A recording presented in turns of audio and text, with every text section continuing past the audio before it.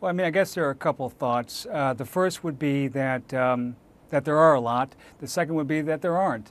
These are 5 reported cases, meaning that these were 5 teachers who got caught.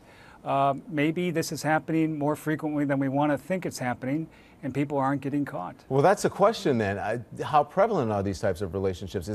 Are they more common than we think? Is it just at this school people are being caught, or we're not taking good statistics of them? What? Yes, I think that what happened at the school is a real tragedy, but I don't think it's an uncommon occurrence. I think teachers across America, and perhaps worldwide, are sleeping with their students more than we'd like to think they are.